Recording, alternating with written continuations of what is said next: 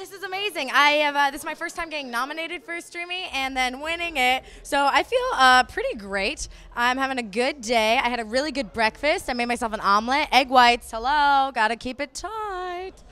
That's how it feels to win a Streamy. I would like to thank my best friend Pearl, Hannibal, Rachel, all the people that I know that are creators that inspire me and make me want to be the best version of myself.